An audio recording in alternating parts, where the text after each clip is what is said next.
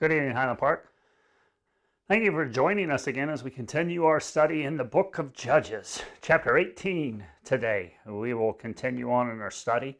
I'll pray and get us started, but just as a reminder, as always, please use that prayer list that Miss Amy sends out and pray for those that need prayer and praise God for those that have received praises in their lives as well. Let's pray and we'll dig into chapter 18 today and continue the storyline that Chris actually talked about last week. Let's pray. Heavenly Father, thank you for today. Thank you for another opportunity, Father, to start anew, to live a life that is obedient to you, that reflects your will in our lives. Another day is an opportunity, Father, to make you central in our lives, to be aware of the things that would threaten to take centrality in our lives, Father, and the awareness and strength you provide to remove those idols from our lives. Father, thank you for the sacrifice of your Son, that we can have communion with you and we can have communion with the brothers and sisters in faith. Father, we praise you and thank you. And Father, thank you for your word, your inerrant, inspired word, Father, that reveals to us your character and the truths that we are to live by. So, Father, we pray today that you would open our eyes and ears, that you would speak to us through the power of your word. Father, that you would impact and transform our lives for your glory and for your praise. And it's in Christ's name we pray. Amen. Thank you, Chris. I'll start off with that. Thank you very much for last week in the 4 spiritual flaws. Great lesson plan, and what a great lesson last week to kick us off. And this week, our study in chapter 18 continues the storyline that Chris started for us last week. We'll talk more about Micah. We'll talk more about the priests that he has put in place and set up. If you recall, in last week's study, as Chris was walking us through this, we met a young Levite from Bethlehem in Judah who had left his hometown where he should have been serving his people. And he went in search of a place to stay. He had apparently a wandering heart to get out and to do things contrary to what God had set up and what God had planned. And when he meets Micah, one of the main players in our story last week, Micah sees an opportunity to make his, what do we call it, homemade, do-it-yourself kind of shrine more impressive, I guess. And he invites this Levite to stay on as a priest. And at that point, when the Levite agrees, Micah's shrine now at least outwardly conforms more to the basic rules that were set up in the Mosaic Law. That priests had to be Levites if they were going to work at the temple service. And if you remember before, Micah had used his son. So at least outwardly now his temple conforms. But the shrine itself at the heart rejects the basic principles of the very law that it visually confirms, that worship must be conducted in accordance with God's standards and God's laws that he handed out, not in accord with human ideas. In Judges 17:13, as Chris closed last week, it told us the very reason that Micah set up this shrine, the purpose behind all of his efforts. And what does it say to us? It says, "Then Micah said, 'Now I know the Lord will prosper me, because I have a Levite as a priest.'" We can look at that and we know that all of Micah's efforts, from the ephod, the carved images, and everything that he had done, were done to get access to God so he could get God to do what he wants. True faith, brothers and sisters, we all know, will give God access to your heart so he can get us to do what he wants. Religion, a religion like Micah has, will say, get God to serve you.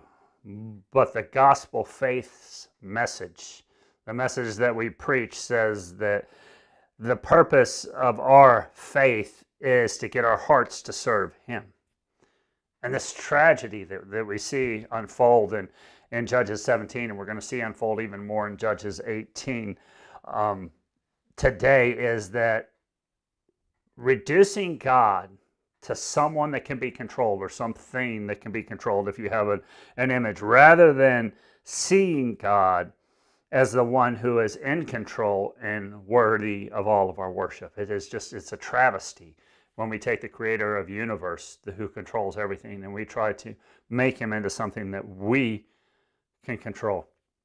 And one of the themes that runs through this entire study, the lecture even last week that Chris did for us, is that anytime we reduce God to something that's controllable with us, it will always leave us with a God that can never bless us, that can never help us, that can never save you. And that's the lesson that Micah finds out as we go into chapter 18. So grab your copy of God's Word, if you would, and follow along with me. I'll be reading from the ESV translation today. In Judges 18, it says, "In those days there was no king in Israel. And in those days the tribe of the people of Dan was seeking for itself an inheritance to dwell in. For until then no inheritance among the tribes of Israel had fallen to them. So the people of Dan sent 5 able men from the whole number of their tribe, from Zorah and from Eshtal, to spy out the land and to explore it. And they said to them, 'Go and explore the land.' And they came to the hill country of Ephraim, to the house of Micah, and lodged there. When they were by the house of Micah, they recognized the voice of the young Levite. And they turned aside and said to him, 'Who brought you here? What are you doing in this place? What is your business here?' And he said to them, 'This is how Micah dealt with me. He has hired me, and I have become his priest.' And they said to him, 'Inquire of God, please, that we may know whether the journey on which we are seeking out will succeed, or we are setting out will succeed.' And the priest said to them, 'Go in peace. The journey on which you go is under the eye of the Lord.' Then the 5 men departed and came to Laish, and saw people who were there, how they lived in security, after the manner of the Sidonians, quiet and unsuspecting, lacking nothing that is in the earth, and possessing wealth, and how they were far from the Sidonians, and had no dealings with anyone. And when they came to their brothers at Zorah and Eshtal, their brothers said to them, 'What do you report?' They said, 'Arise, and let us go up against them, for we have seen the land, and behold, it is very good. And will you do nothing? Do not be slow to go. Enter in and possess the land. And as you go in, you will come to an unsuspecting people. The land is spacious, for God has given it into your hands, a place where there is no lack of anything that is in the earth.' So 600 men of the tribe of Dan, armed with weapons of war, set out from Zorah and Eshtal, and went up and encamped at Kiriath-Jearim in Judah. On this account, that place is called Mahandan to this day. Behold, it is west of Kiriath-Jearim. And they passed from there to the hill country of Ephraim, and they came to the house of Micah. Then the 5 men who had gone to scout out the land of Laish said to their brothers, 'Do you know that in these houses there are an ephod, household gods, a carved image, and a metal image? Now therefore consider what you will do.'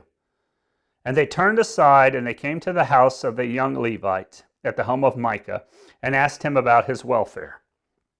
Now the 600 men of the Danites, armed with their weapons of war, stood by the entrance of the gate. And the 5 men who had gone to scout out the land went up and entered and took the carved image, the ephod, the household gods, and the metal image, while the priest stood at the entrance of the gate with the 600 men armed with weapons of war. And when these went into Micah's house and took the carved image, the ephod, the household gods, and the metal image, the priest said to them, 'What are you doing?' And they said to him, 'Keep quiet. Put your hand on your mouth and come with us, and be a father and a priest to us. It is better for you to be a priest to the house. Is it better for you to be a priest to the house of one man, or to be a priest to a tribe and clan in Israel?' And the priest's heart was glad. He took the ephod and the household gods and the carved image and went along with the people. So they turned and departed, putting little one and livestock and the goods in front of them. And when they had gone a distance from the home of Micah, the men who were in the houses near Micah's house were called out, and they overtook the people of Dan. And they shouted to the people of Dan, who turned around and said to Micah, "What is the matter with you that you have come with such company?" And he said, "You take my gods that I made and the priest, and you go away, and what have I left? How then do you ask me, what is the matter with you?" And the people of Dan said to him, "Do not let your voice be heard among us, lest angry fellows fall upon you and you lose your life with the lives of your household." Then the people of Dan went their way, and when Micah saw that they were too strong for him, he turned back and went to his home. But the people of Dan took what Micah had made and the priest who belonged to him, and they came to Laish, to a people quiet and unsuspecting, and struck them with the edge of the sword and burned their city with fire. And there was no deliverer because it was far from Sidon, and they had no dealings with anyone. It was in the valley that belongs to Beth Rehob, and they rebuilt the city and lived in it. They named the city Dan after the name of their ancestor who was born to Israel. But the name of the city was Laish at first. And the people of Dan set up carved images for themselves. And Jonathan, son of Gershom, son of Moses, and his sons were priests to the tribe of the Danites until the day of the captivity of the land. So they set up Micah's carved image that he had made as long as the house of God was in Shiloh. Quite a lengthy passage and full of so much in this narrative we read. But the first thing it points out that Micah lived in a time in Israel when Israel had no king. That's what the very first verse says. It says, in those days there was no king in Israel. At the very least, they lived in a time where Israel had no king that they wanted to acknowledge. God was to be their king, but they didn't want to acknowledge it. And even though this verse doesn't say it, the implication is clear that they lived in a time where everyone did what was right in their own eyes. And in these days, the tribe of Dan, according to verse 1 again, was seeking a place to call their own, at least according to verse 1, right? And I have to say when I read that, what? What is going on? And I hear your question, Lynn, as you're walking through this. How are the Danites still homeless, right? And I'm glad you asked. So let me tell you, because this is a very interesting storyline that flows out through the rest of Scripture, and we get some information from 1 Chronicles all the way to Revelation. We'll get some information that will support this.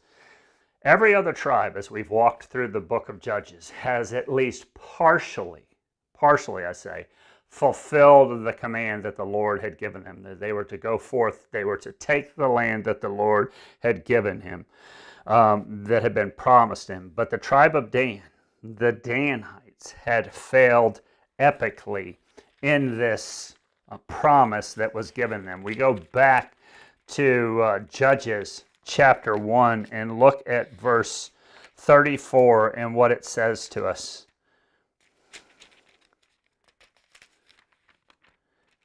And it says, the Amorites pressed the people of Dan back into the hill country, for they did not allow them to come down into the plain. Not only did the Danites never take the land that the Lord their God had promised to them, but they were forced into the hill country, and they lived this kind of semi-nomadic lifestyle, always roaming, never having a permanent house, and they lived in the mountains. The Danites, at the very get-go here, at the end of chapter 1, as we're talking about everybody going out, they didn't take the Lord at his word. They didn't take a step out in faith in Judges chapter 1, as we just read. They instead were relegated off of the land. So now we find the Danites here, 17 chapters later, at the beginning of chapter 18, searching for a land that they can kind of settle in. They want a land where they can plant, where they can harvest, where they can grow food and sustain themselves off the land. Understand the bigger picture of this whole story. In essence, the Danites rejected what God had planned for them and the land that God had purposed for them. And they are now searching for something that suits them. They're now searching for something that's right in their own eyes, because the land that God had given them wasn't good enough for them. The Danites as a whole are a picture of the weakest clan, or the weakest people that would call themselves children of God. So weak are they as a tribe that they are actually missing for the tribes that are listed in the 144,000 in the book of Revelation. And if you remember in the book of Revelation, the angel ascending and he calls out and he hears the number of those that are sealed from the tribes of Israel. And follow along with me and tell me if you hear the tribe of Dan mentioned. And he talks about it. It starts in verse 5. He says, 12,000 from the tribe of Judah were sealed. 12,000 from the tribe of Reuben were sealed. 12,000 from the tribe of Gad were sealed. 12,000 from the tribe of Asher were sealed. 12,000 from the tribe of Naphtali were sealed. 12,000 from the tribe of Manasseh were sealed. 12,000 from the tribe of Simeon were sealed. 12,000 from the tribe of Levi. 12,000 from the tribe of Issachar, 12,000 from the tribe of Zebulun, 12,000 from the tribe of Joseph, 12,000 from the tribe of Benjamin were sealed. Nowhere in there do you read about the tribe of Dan being part of the 144,000 that were sealed, that made it to heaven. And if you want more to back that up, because that is so insane, you have tribes in there that aren't even tribes, but you can go to First Chronicles, the first 7 chapters, which traces the descendants of the 12 tribes, and you will not find the tribe of Dan listed in there. So, as a tribe, the men of Dan are like Micah for us. They both suffer because they haven't obeyed what the Lord their God has put down in front of them and mandated. And they both have an idolatrous view of God. They look at God as someone that they can manipulate. They ignore His word because He's already told them where their land was, and He's already allotted their land for them, told them exactly where to live. And they go in pursuit of other land, and as they go in pursuit of this other land, they stop at Micah's shrine. And then the crazy thing in this story in Judges 18 is that they asked a Levite priest who should have been in Bethlehem and Judah to pray, to ask God whether their scouting party to a completely different land that God had given them, whether or not that land would be successful. That is just absolutely mind-blowing. It's as if we're walking with our parents and our parents tell us to go up and turn right, and we pray and go, hey, should I turn left? I want to know if I'm going to be successful. And we already know the direction that we need to go. Notice, though, that when they pray and the Levite asks them, he says, would you pray to God to see if we will be successful? They don't use the term that we're familiar with throughout the entire book of Judges, the Lord, in all caps, Yahweh. They use the term God, Elohim, as they speak to Him and ask Him to pray. But they get this assurance from a lost priest who's being disobedient to God, who's working in an idolatrous shrine with fake idols, and they find a land that they deem, ooh, this is a great land. This is their own eyes telling them they have found a land flowing with milk and honey that they can take with their own power, and they don't have to rely on the Lord and all.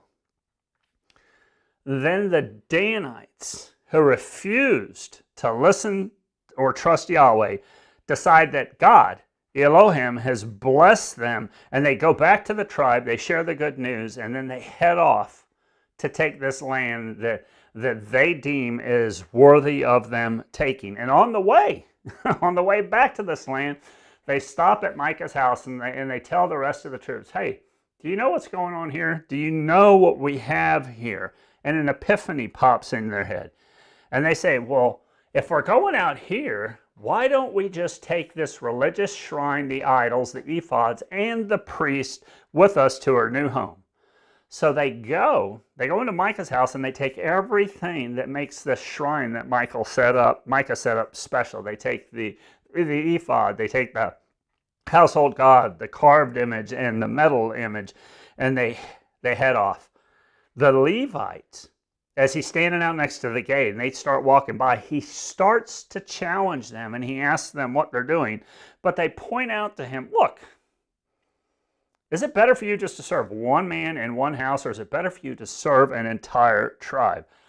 And then the Levite, a little pride starts creeping into him, and we already know that he's not obedient to doing what he's calling. And verse 20 tells us, and the priest's heart was glad. This is a good step for him. He had filled up. So then the scripture says in verse 20, he took the ephod and the household gods and the carved image, and he went along with the people of his own free will. This is something that's great for him, because in his eyes right now, he's not doing too bad. He had started out at the beginning of chapter 17, as Chris had pointed out to us, hopelessly wandering and homeless without a place to stay.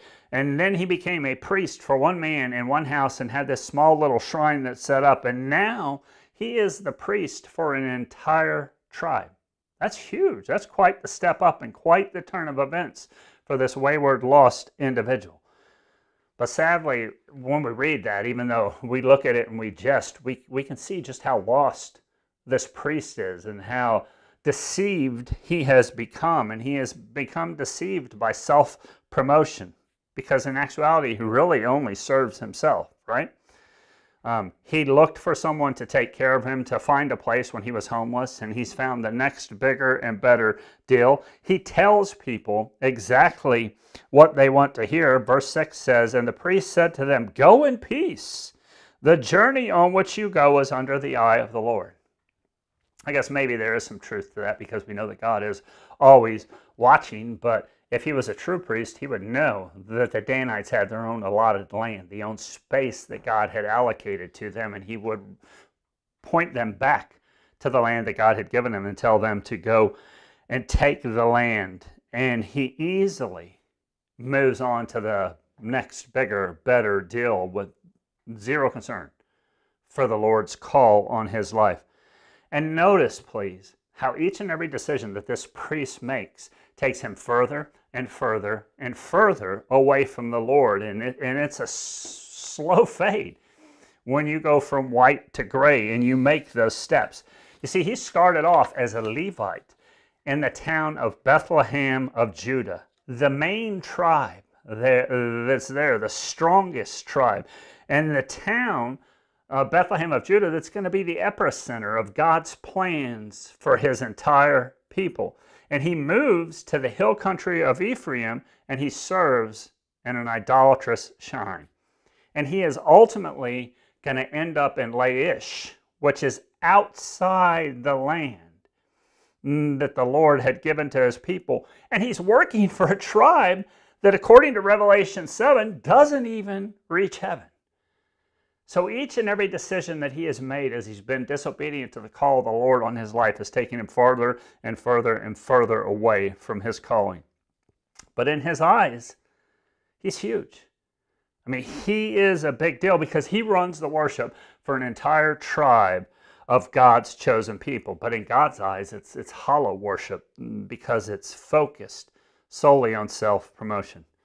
And actually, his worship is just like Micah's, where he had left. You know, as the soldiers head out to the land that they decided to take for their own, we find Micah and some of his neighbors who have, I guess, joined up to him in the neighborhood watch system to go back and help Micah attempt to get back everything that was pilfered from his house. And as Micah approaches him, he's at the point where he's ready to pop the top off a can of whoop on these people who have taken everything from him. And that's the reason that Micah is so upset. He says in Judges 18, verse 24, he says this to them, and he said, you take my gods that I made and the priest and go away, and what have I left? He says, you've taken everything from me. I'm upset. Everything that Micah had been taken from him, and he has nothing else. He has built up his entire religious life. He built up a shrine. He added to it. He built an ephod. He built an idol. He even went out and hired a Levite and a priest. And the last verse of the chapter that Chris taught last week tells us he did all of this for a blessing. Listen to verse 13 out of chapter 17. And then Micah said, "Now I know that the Lord will prosper me because I have a Levite as a priest." That's the entire reason he was doing everything. He wanted the Lord to prosper him. He wanted the Lord to rain blessings upon him. But hear this.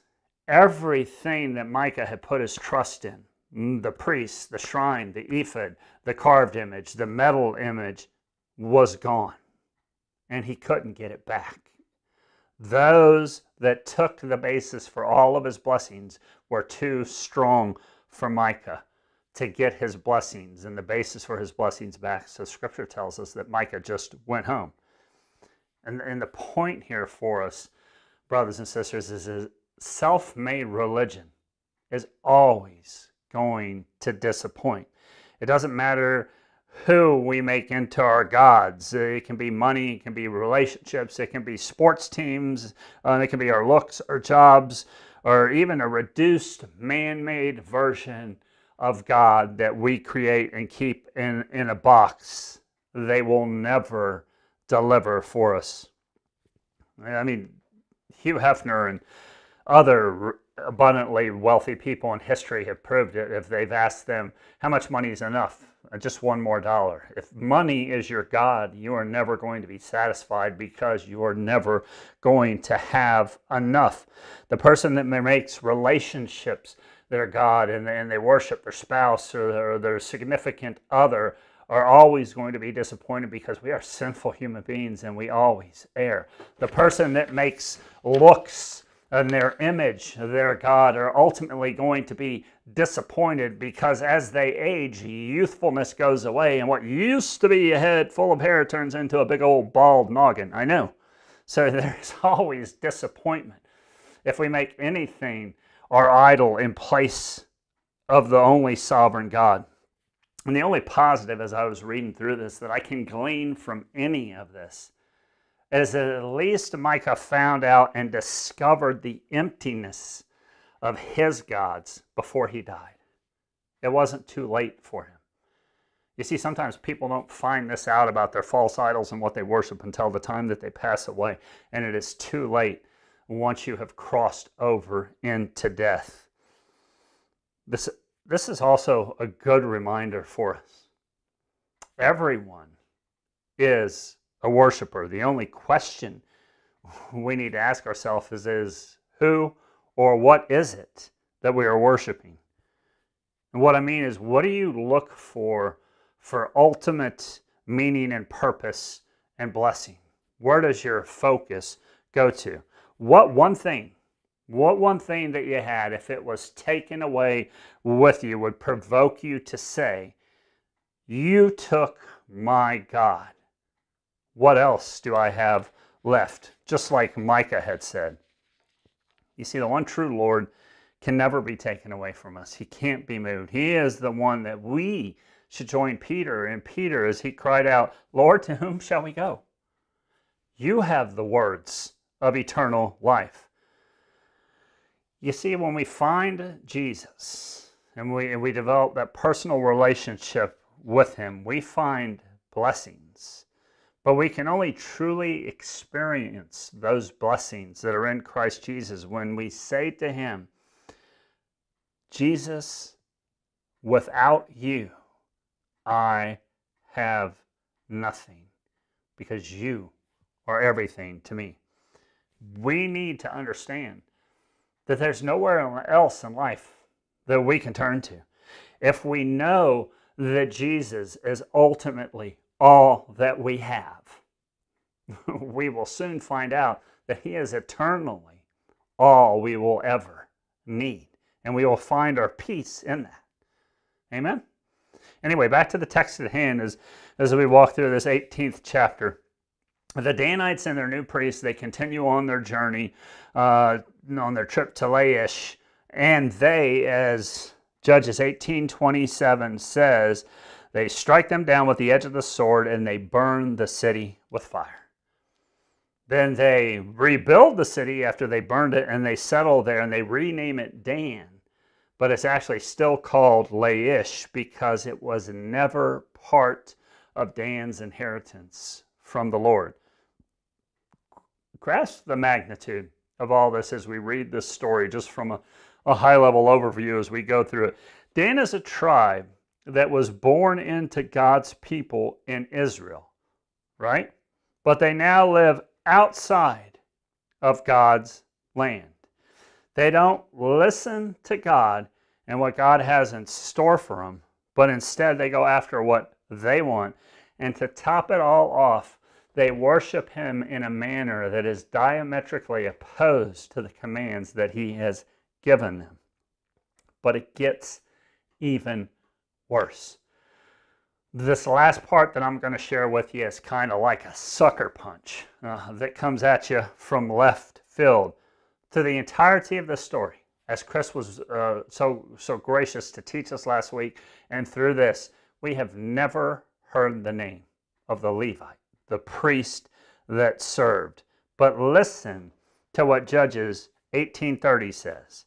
It says, "And the people of Dan set up the carved images for themselves. And Jonathan, the son of Gershom, son of Moses, and his sons were priests to the Danites until the day of the captivity into the land." Let that settle in for just a moment. The text says, the scripture says, the word of God says that Jonathan, son of Gershom, son of Moses. That right there took the wind out of my sails. That was the point that hit me.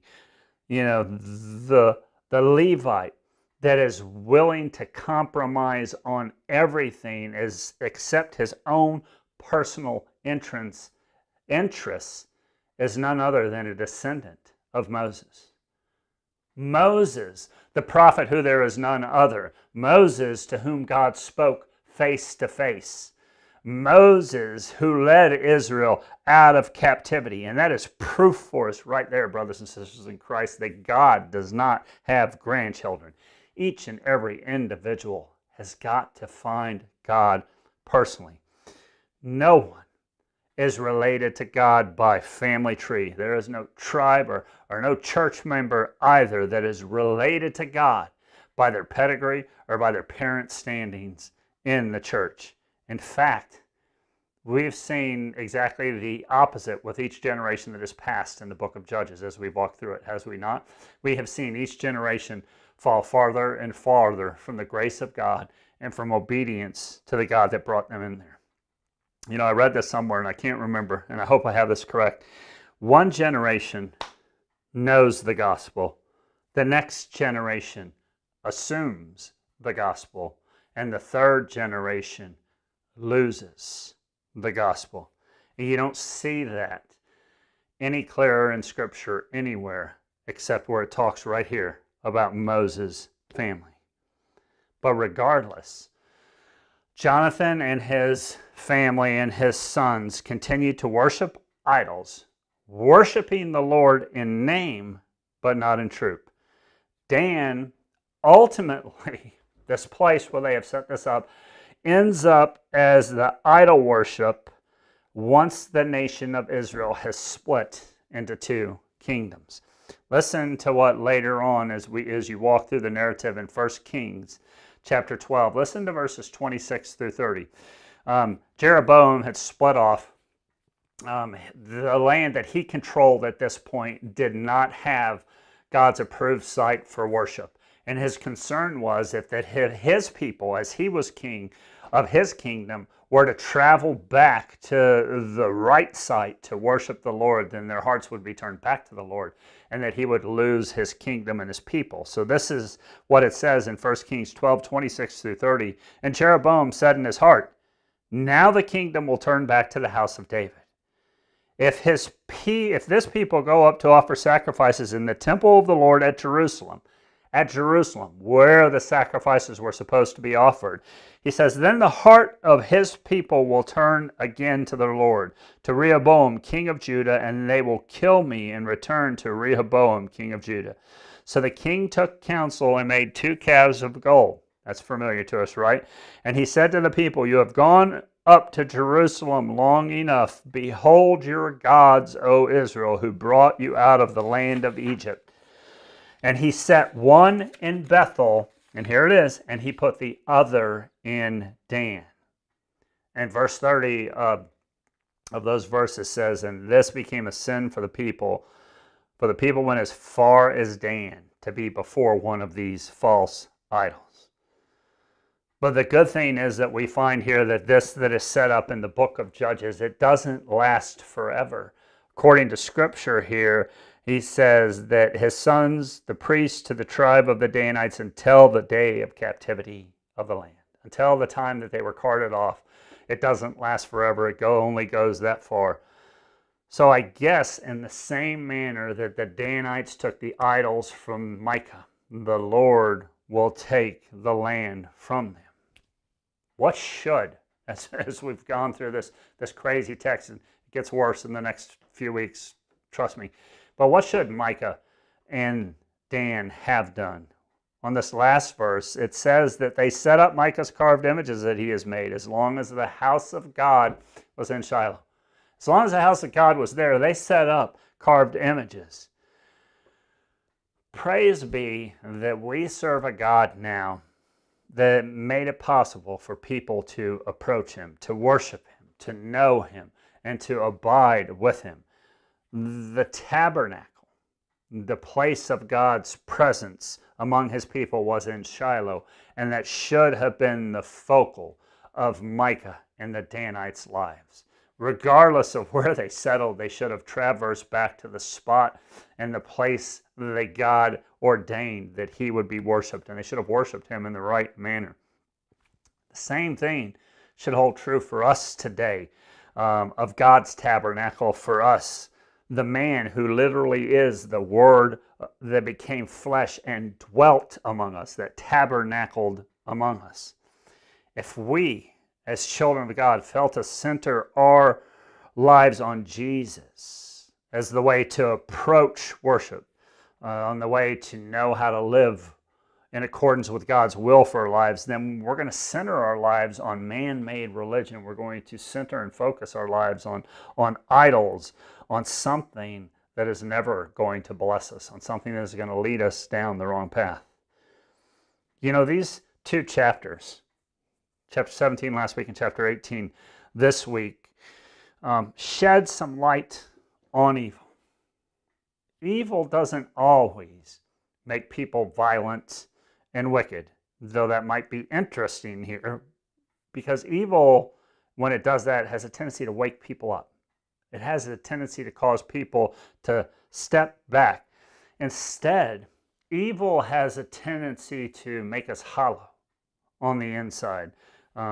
Externally, we're like all proper and nice and yes ma'am, no sir, oh I'm doing great, everything is fantastic. But underneath, it's an all-out brawl. It's a race to get ahead. It's the pursuit of power or personal ego. You know, we walk all over each other underneath, just as Micah was walked on by the Danites and the Levite. And least we forget and go, oh, poor Micah and everything that he went through. You think back to the lesson last week where he taught about Micah. Micah was the one that attempted to walk on his own mother and robbed her of everything that she had had before men came along and ultimately robbed him. And brothers and sisters, I'll leave you with this. We can all fall into this same trap if we insist on making God in our image. If the world continues to twist Scripture and to twist the words of the Bible to fit into what they believe it means today, we're going to fall into the same fate. And the only way out of that is by worshiping God, coming to the house of the Lord, the tabernacle, Christ Jesus, the man who was made flesh and tabernacled among us, because he is the only one that has the words of eternal life. Every other god that we put on that pedestal in our life will lead us down a path we do not want to go. So focus your eyes on Jesus, the author and perfecter of our faith. Amen. Thank you for joining us tonight. Look forward to seeing you this Sunday. And remember, one worship, be on the lookout. Koinonia Cafe opens at 9:45 a.m. Come in and get you some free coffee, some free tea, and yes, there are decaf coffee, decaf tea. We even have water, and we'll have some pastries for you. Love y'all, and I'll see you then. Have a great day.